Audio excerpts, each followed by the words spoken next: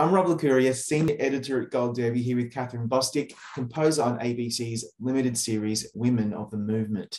Kathryn, the series is based on the true story of Mamie Till-Mobley, who in 1955 risked her life, really, to find justice after her son Emmett was brutally murdered in the Jim Crow South.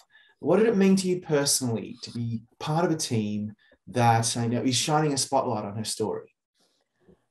It meant a great deal to be a part of this team and this endeavor, because we are actually seeing we're at a tipping point yet again in this country of issues that deal with racial discrimination and intentional voter suppression that is based on a similar theme. And so this movie, this series rather, I feel is timely and vastly important, and also the legacy that Mamie and Emmett Till have left insofar as shining this kind of spotlight and forcing us to really have a much deeper, not only conversation, but call to action, call to arms about this is extremely important now. So I'm delighted to be a part of that type of activism. Yeah, I wasn't completely familiar with her story, to be honest. I'm so glad that this series was made so that we can really honor her legacy, because I think these are the stories that we need to hear more of. And when it comes time to people like yourself, the composer, I think it's your primary job is, to really key into the emotion. And that's, the TV and film composers are so good at making us feel, whether that be excitement, tension, sadness, whatever. Do you agree that the composer's primary job is to tap into the emotion of the scene with just the right melody or the right cue? Oh, absolutely. It's really crucial to be able to have that kind of visceral trigger so that you are not necessarily, leading with too much emotional signaling, but just enough that is going to tap into a conscious and subconscious feeling and response. So I think that kind of nuancing is really important to have. And then, so how about this constant challenge that you have as a composer? And I know this because I speak to so many of your contemporaries and colleagues who all feel pretty much the same way, that you don't want to be too invasive. You want to be able to subliminally affect the audience's experience. But then, of course, you have those moments where the score really shines, where you're allowed to come to the fore. And so how is that balance for you? Do you find that challenging, something that you enjoy? Talk us through that balance. Well, I've always looked at music. Music is conversation. So I look at it as a sonic conversation. Just as when you're talking, there are times when there's a more intense or the inflections are more noticeable. And then there's times of silence, and it's a back and forth exchange.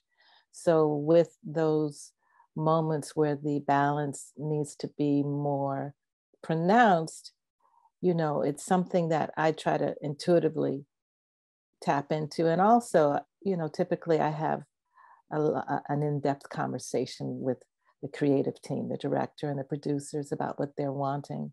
And I think, I really like to leave enough room for the audience to be invested on their own emotional sensibility is really important for me to cultivate and to free up some space for that.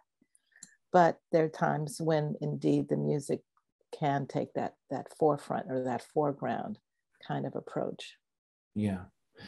In this series, the team does such an incredible job of immersing us in the look and feel of 1950s Mississippi. Yeah. I was immediately transported from the moment it opened on episode 1. So what was your brief as composer to support and build on the creative vision and give the sense of time and place with a level of authenticity?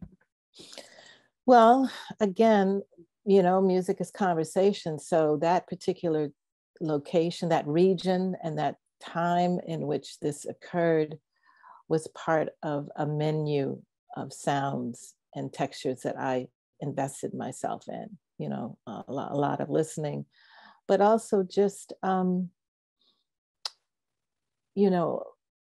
the importance of honoring the instrumentation, and also even the Foley and the sound effects of being in the country. What does that feel like? You know, for me, that kind of integrity is really important. And so I allow, it's really important to be present, you know, when you're writing music. And I personally don't overthink a lot of my scoring, because it literally comes through so quickly. It is conversation. So if I'm looking at, for instance, that footage where, you know, Emmett initially, you know, his first arrival at Moses' house and the cotton fields and everything, that was so powerful. His embrace of a sense of freedom and just the expanse of the cotton fields and the farmland. So how to capture that musically was really important to me, and I had a great time doing it. Yeah, I got the sense when listening to your score after seeing the series, so I had already experienced the sonic landscape of the series, and then I listened to your score again without the benefit of the visuals. I felt to me, a lot of that was felt to me really instinctual on your heart. And I just wondering, let's take a deep dive into some of the tracks. So there's a track called Take This Public. Mm-hmm. And I just love how you layer that cello sound, and please correct me if I'm wrong on the instrumentation, but from my layperson's ears, I felt like there's cellos, there's a light percussion, and then this wall of strings overlaid. Mm-hmm. And of course, that elicits so much empathy and resolve and emotion. You also do that in another track called Do Our Part. Yeah. What is it about the strings that, pardon the pun, or maybe not, tug at the heartstrings so effectively? Well, I think part of it is that the strings are like the voice. They have something that's communicative as listening to a person speak or sing. And there's a very strong relationship. Like it resonates with you. When you hear somebody singing or you hear somebody speaking, and that tone, the initial impact it has on you is very, very powerful. So if you think about stringed instruments, they have the ability to go in and out of different microtones, different types of dynamics. They can be very soft, they can be very loud. It's very similar to the voice. So to me, it's like a singable instrument. And I think that's one reason why it resonates so easily with people. It's a rich and warm texture on the one hand, and then on the other hand, it can do percussive types of articulation. So I think that's some of the reasons. It's no wonder that every score I tend to gravitate towards is so string heavy, because it just does something. Like, you can have choruses and choirs in your scores as well, of course, and that would elicit a different type of emotion, but strings just do it for me. Like cellos, violas, violins, just beautiful. Yeah. I'll stop now. No, good. So I love it. I think, you know, and here's a great element of your score, and that's in tracks like Fighting Back and The Crowds Grow and What Mamie Did. You've got this just sensational rolling piano melody overlaid again with the string element, just to really hit home what we're experiencing. What do you most value about incorporating piano melodies in your scores? Because you tend to use piano a lot, which of course is such a staple in film and TV scores. Thank you for that. I mean, it's actually, at times, it's a choice that the creative team makes as well. It's a choice that, you know, this film had some great guidance from the director and the editors, and everybody was quite specific with what they wanted to use in terms of instrumentation and intention. So the piano it's my instrument. I'm also a singer, but the piano for me it's like, you know, it's like water, you know, I just swim in it. And so I find the piano, sometimes I've worked on projects where there's a misunderstanding about what the piano can do. I mean, I've had directors tell me absolutely, you know, we do not want piano. I don't want it to be too overstated with piano, because I think it is such a vibrant instrument. It does take up a lot of room sonically, but then again, it doesn't. It depends on how you use it. You can use it sparsely and you can use it full on. So for me, a lot of the guidance I was given on some of these cues was piano centric. Wow. And then of course you get tracks like Arrest Marlon Bryant or Free These Men, plucky, drawn out acoustic guitar, from my experience, evocative of the Deep South. And then it's overrun by these higher pitched, now I think they're horns and ambient sounds. Talk me through the tracks where you really lean into the time and place that we're in when we're watching the show. Yeah, so I was, again, the guidance was to, when appropriate, use the regional instruments. And so I used banjo and guitar and dobro and did some slide guitar. But mainly, I just really wanted to create a sound that was regional specific without it being cliched. And then the scene moves to a more emotional statement of the tension that was happening after they were arrested. And so that's when I overlaid it with those ambient tones. And the horns, yes, you were right. Very good.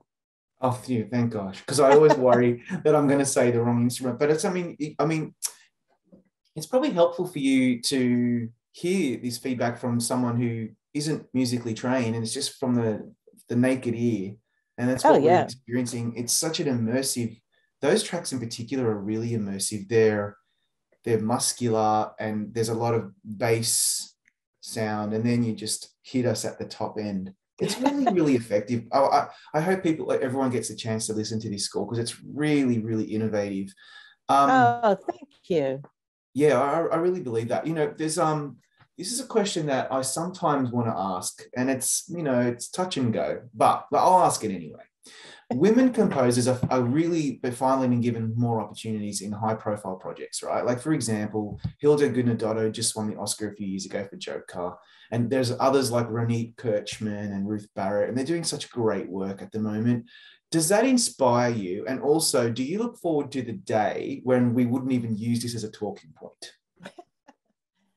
Yes and yes. Yes and yes to both of those. I'm inspired that the playing field has become more open and that people are, they're about the work and the craft and not necessarily seeing it that it has to be something so gender specific. I do think that there is an imbalance that has, for many, many decades, kept women out of that type of capacity to score major, studio films and TV and even video games. But I think, to your point, it's all changing now.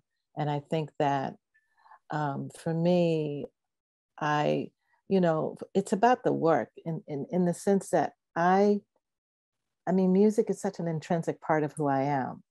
My mother was teaching piano when she went into labor with me. So I come by it honestly, you know what I mean? I don't. You had no choice. I really didn't. I still don't. And so for me, it's about honoring that kind of DNA and that kind of gift.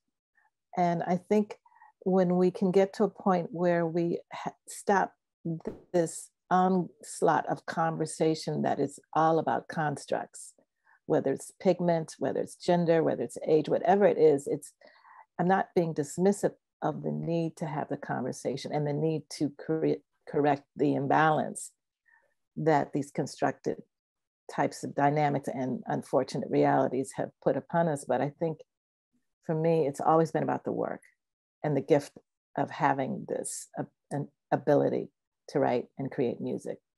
Yeah, absolutely. I don't know why it's taken so long. I really don't, because women have been so critical to music over the last 50, 100 years. And the Boys Club, I think, has finally just realized, well, I don't think we have a choice now. We have to let these wonderful composers in we end up being the ones who win at the end of the day.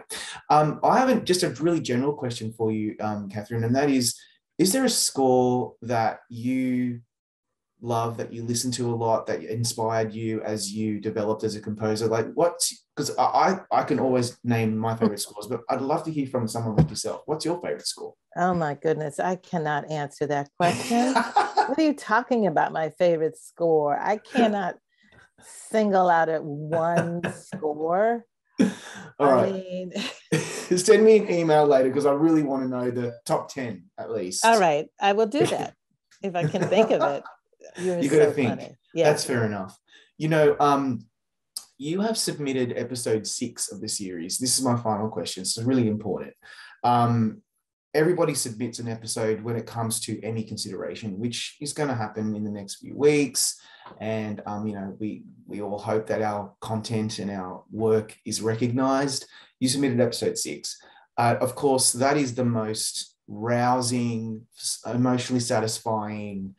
It's just it's really the pinnacle of the whole series. Is that the reason why you decided that was the one to go with, or was there something else that drew you to that particular episode? No, absolutely. I mean, you hit the nail on the head. I think that particular episode, it culminates all of the dynamics of this particular event and the way in which the emotional arc of the series lands. The 6th episode really, it sort of recapitulates all of that. And so that's why I chose it. Well, good luck. And I hope to see you on the Emmy red carpet in a few months' time. And in the meantime, congrats on some beautiful work on Women of the Movement. Thank you so much. And thank you again for having me. I really appreciate it.